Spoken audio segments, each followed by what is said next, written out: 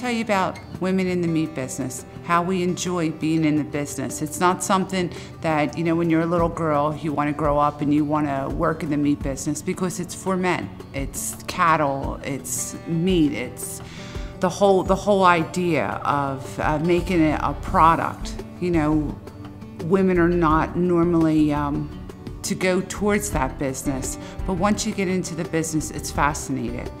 It's something that you want to learn more about. You want to know about the selects of meat. You're interested in cattle. You're interested in the USDA. You find things out that you never thought you would learn about. And being in the business with Susan has been definitely a good learning experience, and I'm able to you know, keep going every day, because the qualities that she's given me, I'm able to get and work every day in this business, and I love it. This was the first company in the meat industry that I did work for a woman.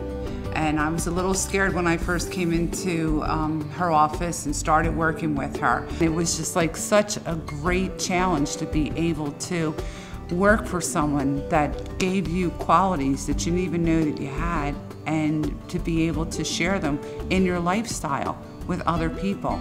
I've been bullied many times by men, and I've been able to, Susan's taught me to stand my ground, to, if I'm right about something, say it.